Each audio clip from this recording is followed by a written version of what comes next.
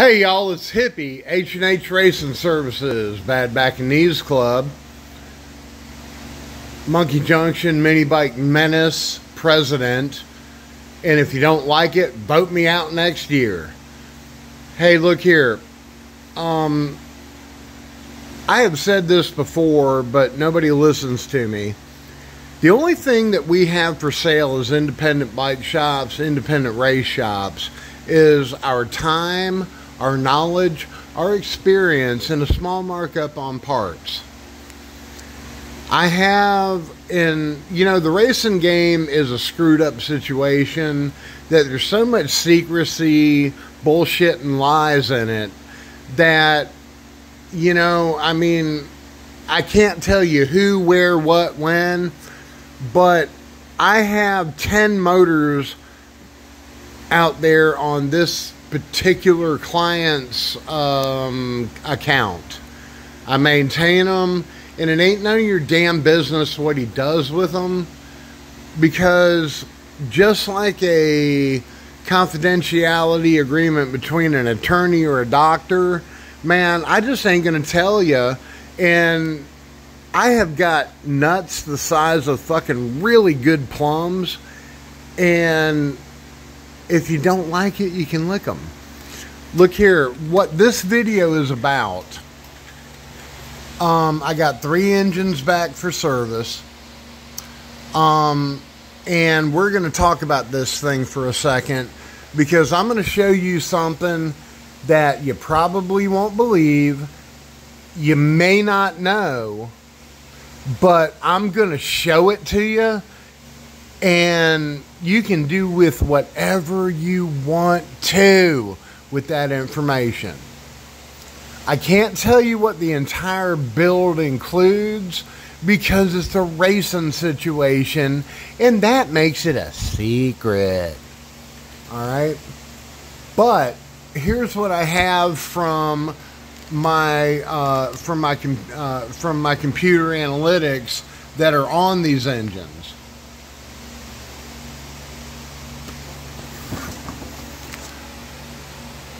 This engine, which is, and I number every component of an engine when I put it together. That way, if somebody brings me something back blown up, screwed up, messed up, and they've messed with it, I know they've messed with it, and I know what the warranty situation is. I know what my build situation is. And I don't know if any of you are familiar with the concept of planting a tree that you'll never sit in the shade of, but I live by this particular philosophy. If it was not for the man that went out there and built Rockingham, Steve Earwood wouldn't have been able to own Rockingham. It wouldn't be my home track. It wouldn't be the track that I cut my first light at in 1988, and it wouldn't be the track that I'm going to on the 17th and racing through the 19th at, as the director of operations of the Full Throttle Magazine Mini Bike Drag Racing Series, the All Harley World Shootout, the IHDRA, International Harley Drag Racing Association, and the AHDRA.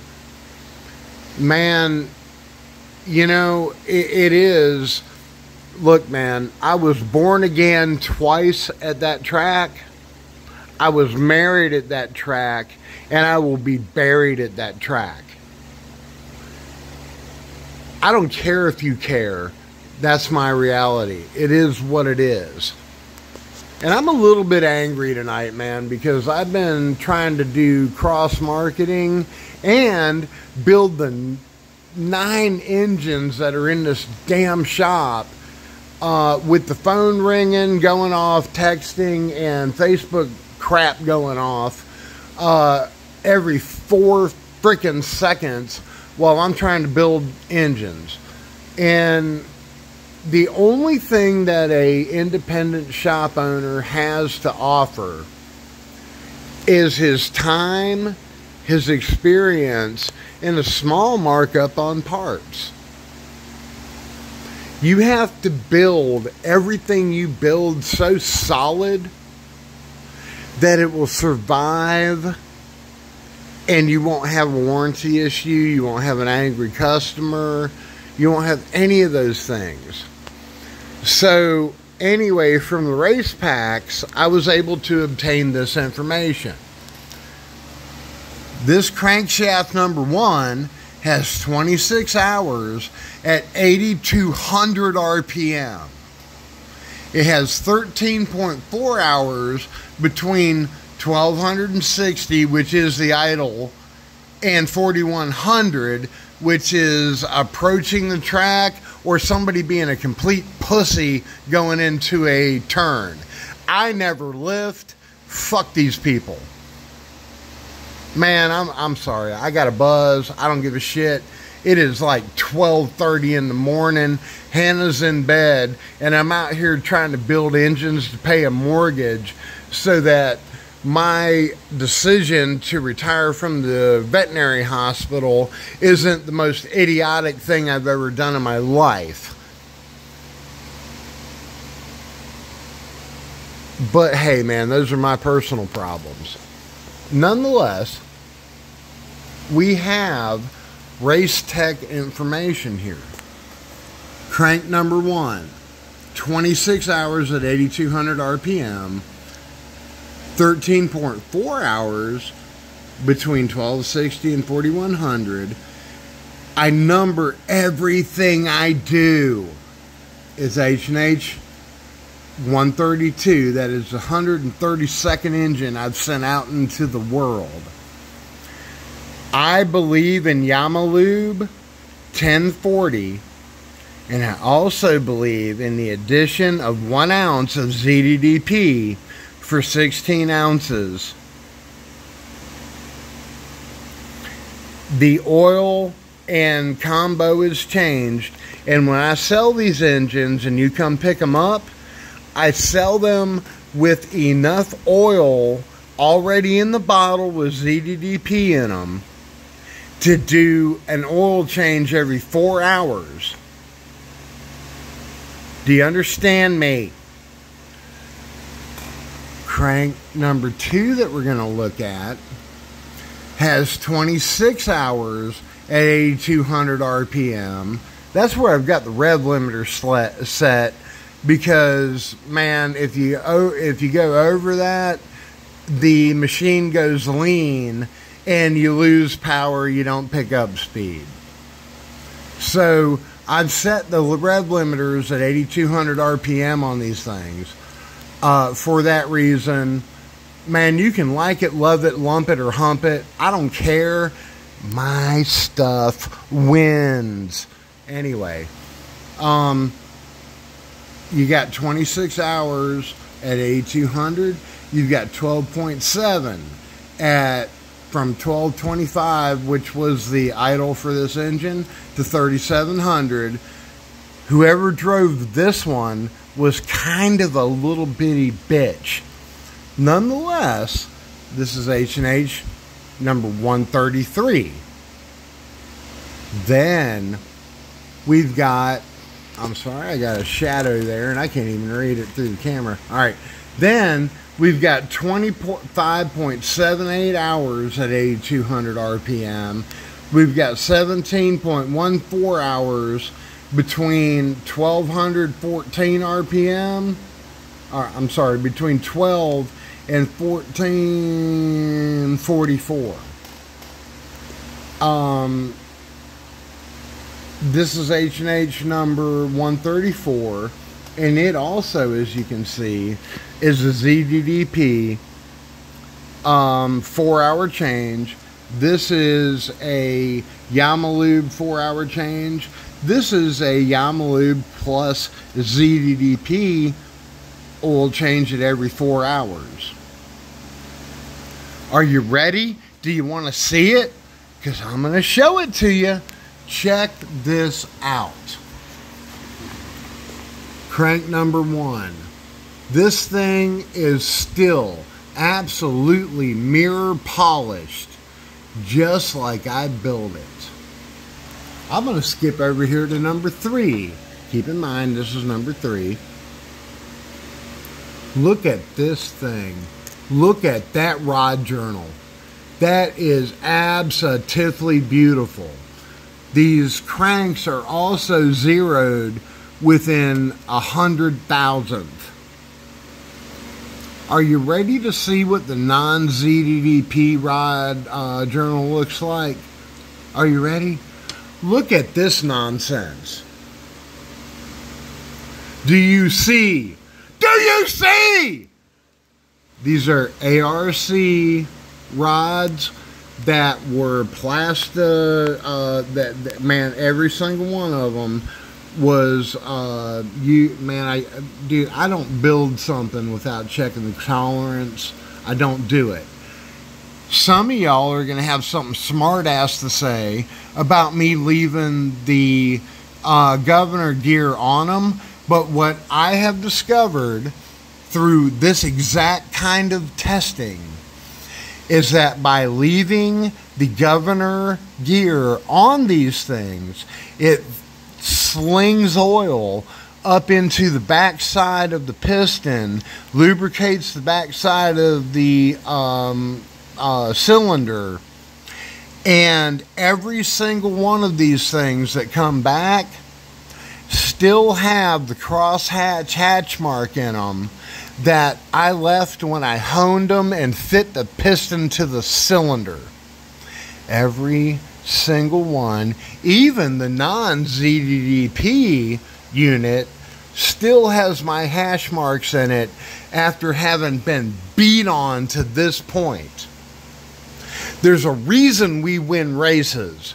There's a reason my motors are desired, and there's a reason people come from 18 states away to get H&H Racing Services engines. All right, and hey, you see that? That's part of my problem right now.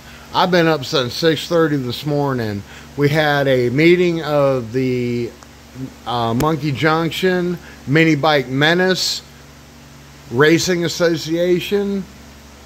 We cooked, we had fun, we squashed beefs, we created new friendships, we eliminated bad people from our group.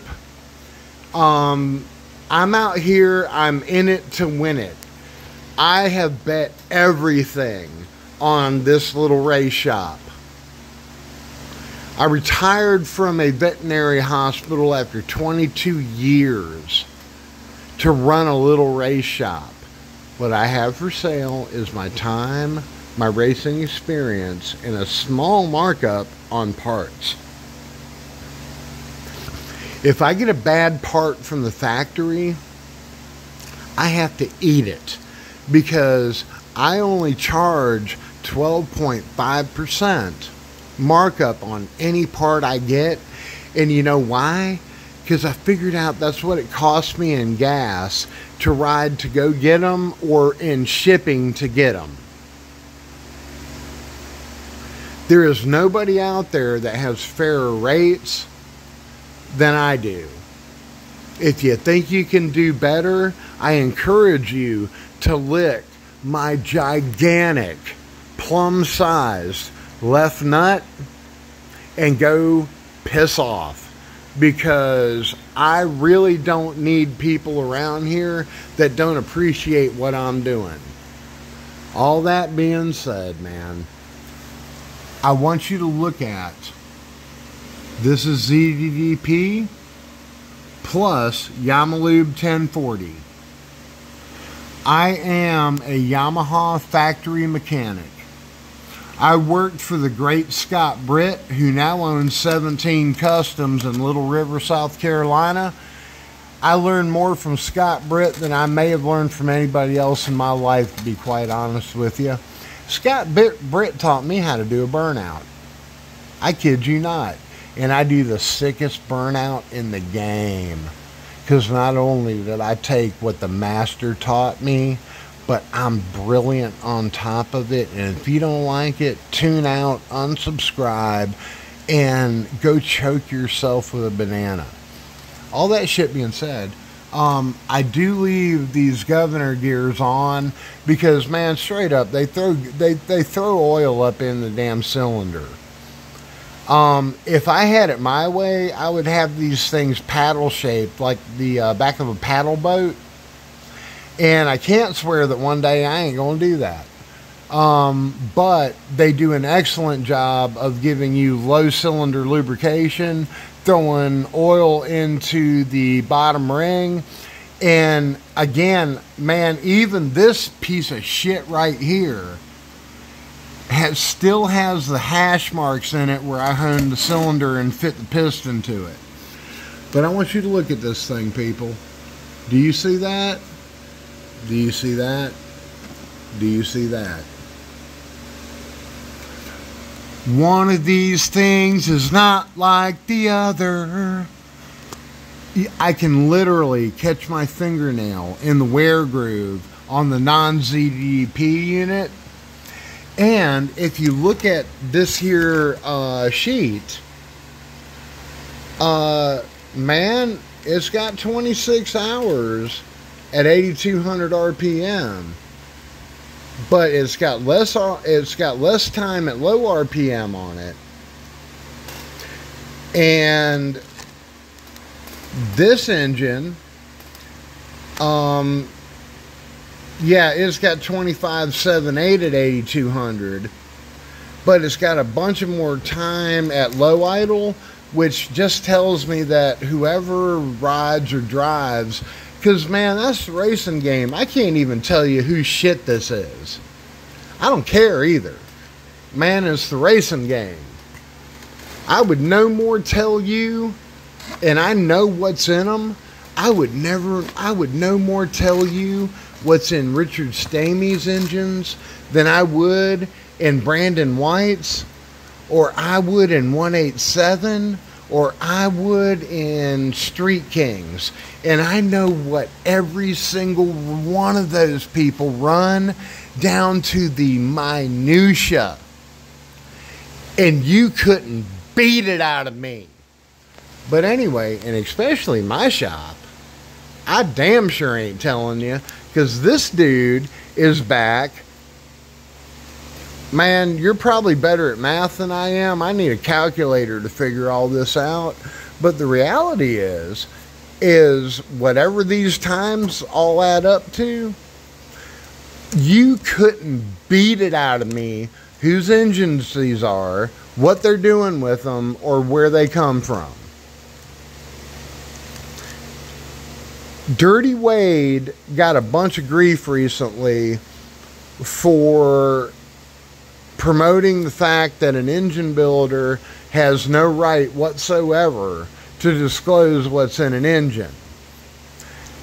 I agree with him in a sense, but I also know that if I went to a race and I saw one of my H&H engraved engines that was lining up, that was one of my 240s, or was illegal in the class,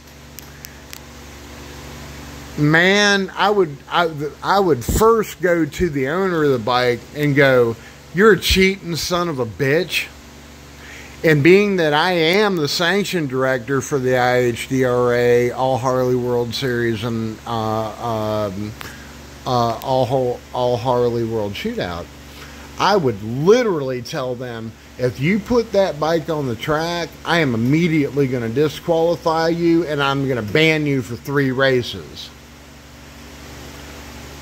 But I would go to the owner first, and then I would go to the rider if it was a different person. And if that didn't make them go tech that bike, then I would go to the sanctioned owner, and I would be like, "Man, dude, I'm sorry. I built that engine. I know it's illegal. Fuck that guy. He needs to get out of here." All that being said, man, that ain't even what this is about. What this is about is ZDP. You can see the numbers, and I want you to look at these 3 cranks. Now, this crank, I am going to discard this piece of shit. It's ruined. I've proved to the owner of these engines that it's a thing, and every engine we run from there on out will be ZDP equipped, or you're on your own, brother. But I'm going to discard this crank. These 2 actually spec out. There is 0.0 wear on these journals. There's enough wear on this thing that literally, man, I know you can, man, I hope you can see it, but watch what happens when I try to run my fingernail across it. I freaking can't. It literally hangs in 7 places in the middle of that rod journal. And this thing was mic'd, spec'd, just like these were. Man, dude, I built him 7 engines at one time. They're all exactly the same, but these have numbered out on teardown and inspection and service. You can hate me. You can do whatever you want, but the reality is you cannot beat me. And this is why. We do the research, we do the builds, I stand behind them, and I told this mofo exactly what was going to happen on engine number 133, and he said, prove it to me, and I did. I hope this is of use to somebody. If you're building engines at the performance level that we are racing and the performance level that we are doing here in this little bitty race shop, that thank the dear Lord above, man, the big man upstairs cares enough about my long-haired, way too much bourbon drinking self that he is allowing me to pay my mortgage. He's allowing me to live and eat and have a really decent life and go to Thunder at the Rock next weekend off of what I'm able to do in this little race shop. And I thank you, Yeshua, Yahweh, man. It's weird, man. You know, Noah was a drunk. I don't know if you know that or not, man, but Noah was a drunk. And, man, he saved the entire world and every species that was walking the ground from the Great Flood. I'm not Noah, but I am a hell of an engine builder. This is all you really should need to see. 1, 2, 3. This is H&H 132 through 134. 133, it's a magic number, tells the tale. If you're not using zddp in your high performance builds, you're asking for this. Now, the beauty of it is the ARC rod, and I am not going to tell you what cut, what length. I'm not going to tell you what pistons on it because, again, ethics. But the reality is right here in front of your eyes, and you cannot deny it. You can't argue with me. You can't tell me different. You know, I have been blessed with Mr. Paul Watson believing in me enough to still allow me to run this drag racing series after the most epic failure of my life. I had 37 racers coming to a race, And the only two that actually showed up were guys that I brought that went to my drag racing school that I offer once a month at H&H Racing Services, Monkey Junction, North Carolina. Once a month I bring strangers and friends or anybody who'd like to come in. I cook for them, I provide refreshments, and I teach a drag racing school. Because I am a believer in the philosophy of planting a tree that you'll never sit in the shade of. Everybody that comes to my drag racing school eventually does end up on the track at some point or another, whether it's an ET race or whether they think they got the baddest booster on the planet. And when they approach that line, they know how to blow their tire off, they know how to stage, and they know how to cut a sportsman and a pro tree light. They know what to do afterwards, get off on the exit ramp, come back to return road, collect their tickets, and they know how to analyze the data from their run through the race tuners and all of that. And if I have never contributed anything else worthwhile to this world, that is the one thing I'm proud of. Thunder at the Rock is 16th through the 18th. If you ride a motorcycle, if you have a mini bike, and you don't show up, you don't really care about this. You are not a mini bike enthusiast. You're kind of like the worst people on earth, because everyone that is involved in this endeavor has worked countless hours for no pay to bring you something special. Mason Pittman of the Mini Bike Misfits out of Georgia is running the TT race, a circle track race, sidecar race, multiple classes. Man, he's got 5 classes.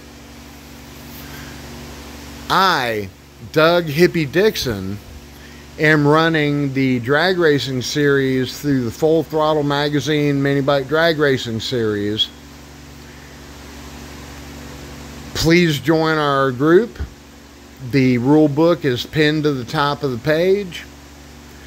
And Carl Wilson, who, ironically enough, man, the first time I ever decided that I was going to race anything in my life back in 1985, I went to Richard Brickhouse's track with a 1970 Camaro with a 350 with a 400 transmission in it, you know, 4-speed automatic.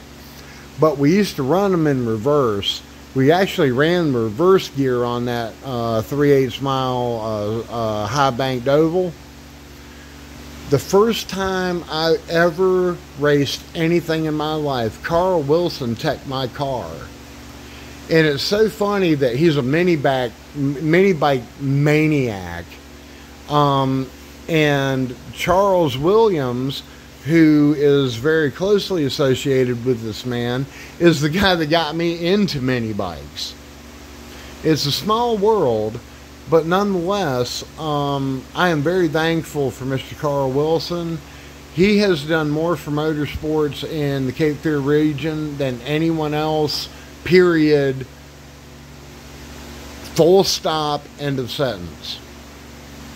That being said, Mr. Carl Wilson is hosting a mini bike show at 7 p.m. at Thunder at the Rock,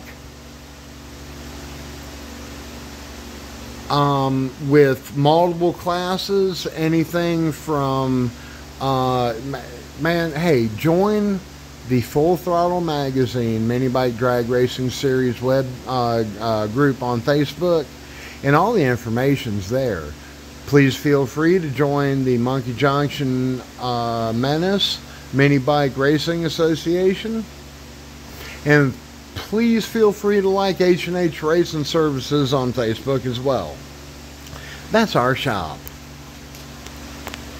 You want to go fast? You want a motor that won't break?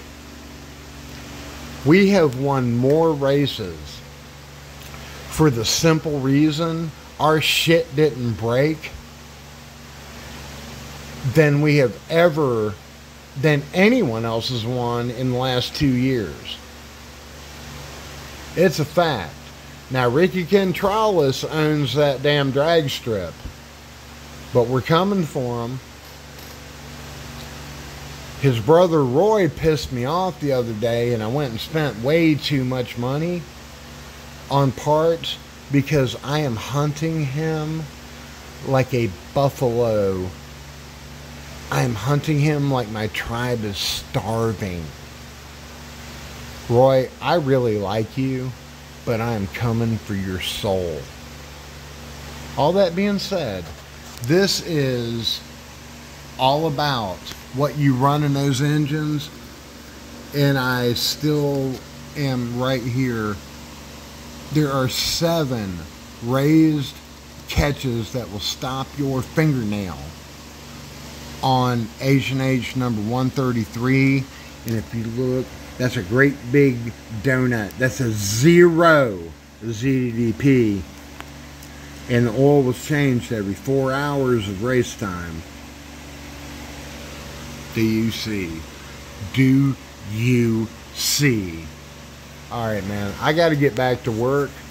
Where I'm at right now, I've got about 5.5 more hours that I've got to put in this shop before I can go wrap my arms around my sweet wife and the love of my life and the most perfect being I've ever known, Hannah Lynn Dixon.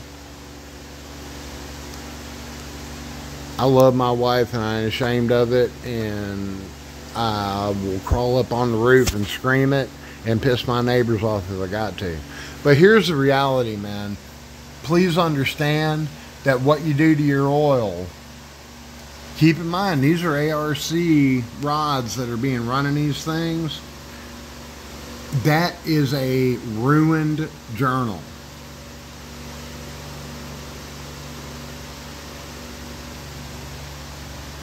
zddp Yamalube.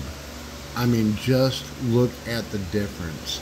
And one more time, man, I'm going to show you this sheet. I really want you to understand this, because I don't care if you use every bit of the knowledge that I give, everything I have to say on this here YouTube channel. Use it. Try to catch me. I want you to be competitive. I want you to come after me. You're not going to catch me, because I'm going to keep evolving. We're going to keep building. We're going to keep doing. But in all seriousness, man, understand what you're looking at. I have rambled on for 33 minutes. That is $22.50 in shop time I will never get back.